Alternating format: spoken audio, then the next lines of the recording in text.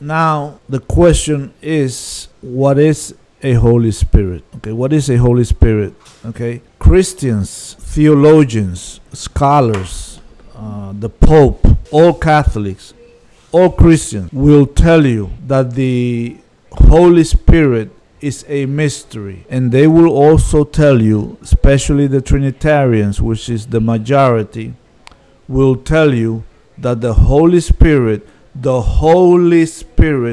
is a person, another person of the Godhead. So you have, listen now, so now you have one person, the Father, another person, the Son, and another person, the Holy Spirit. I will destroy this completely, utterly, because this is utter nonsense. This is not in the Bible. The Bible doesn't teach anything like this. This is an invention to keep you in Babylon, to keep you confused, to keep you giving money, to keep you not knowing. If this Holy Spirit is the advocate, the teacher that will guide you into all the truth, how could he not reveal to you what is God? What is the Spirit? Obviously, you do not have any Holy Spirit or any entity or any spirits or anything like that inside of you. And now I am going to completely destroy the Trinity forever. Because what I write, what I say is law. It cannot be changed because it's the revelation.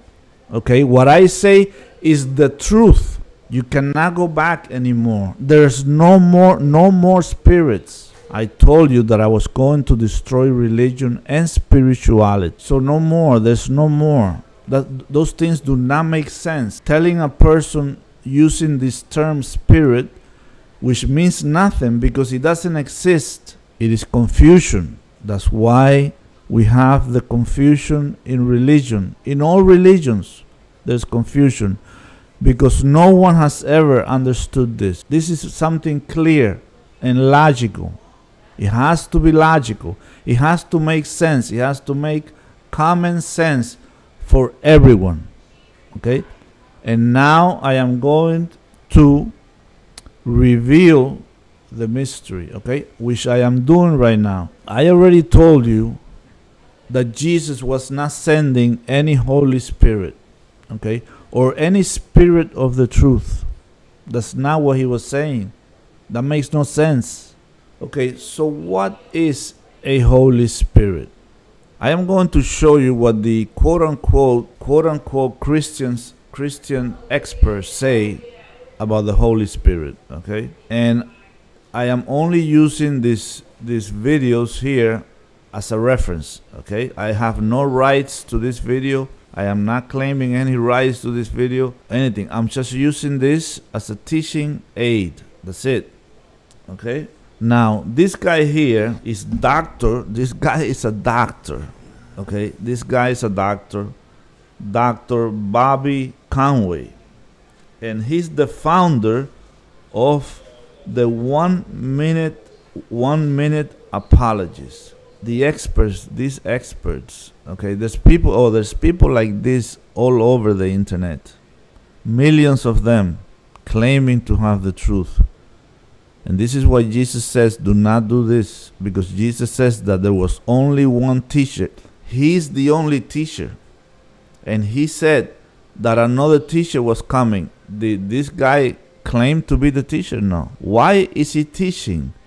Why is he teaching when he himself is telling you that the Holy Spirit is a person, an entity, a teacher?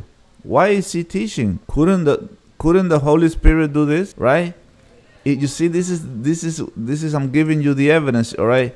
He's doing this because there's no Holy Spirit inside of any Christians teaching them, or else he wouldn't have to do this.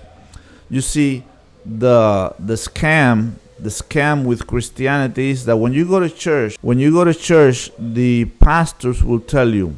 The only thing that the pastor will do is read the Bible. He does the same thing that you do in your house. He reads the Bible, but you pay him to read the Bible for you because that's the only thing he's doing. And then he tells you how great the Holy Spirit is.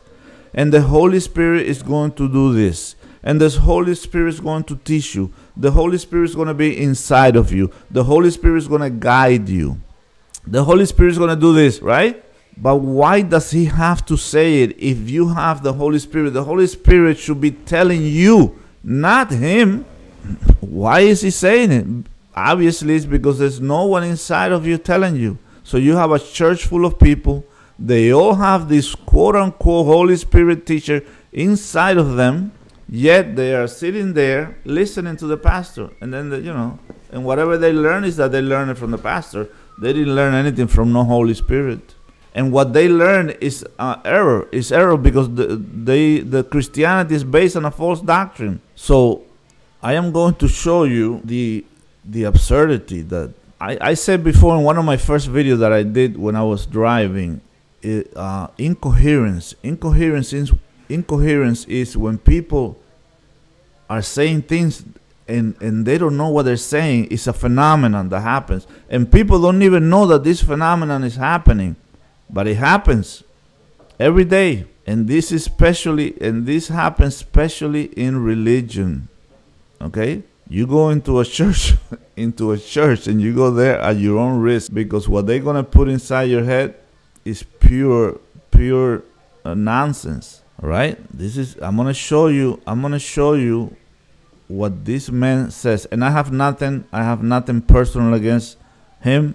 I'm just using him as an example. Let's listen to this guy, and this is the concept that Trinitarians have of this Holy Spirit. Is the Holy Spirit a person? Well, certainly not like we are, in the sense that the Holy Spirit is flesh and blood. The Holy Spirit is a spirit.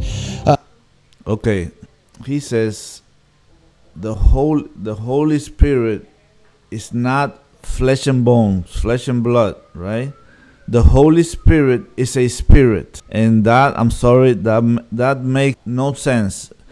This is the erroneous concept that Christianity preaches. Okay, the Holy Spirit is a spirit. It's a spirit, because when they say a spirit, they are thinking of an entity, and they are thinking of a person, because of the erroneous concept that people have of a person, right?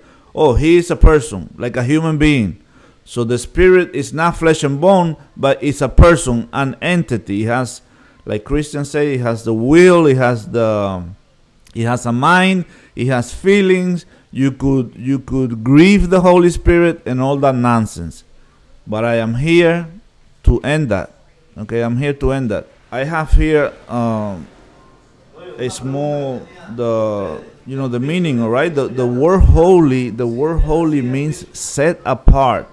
Okay, I want you to understand this. It means is the real meaning. It does not mean holy. There's in the holiness concept that people have in their heads.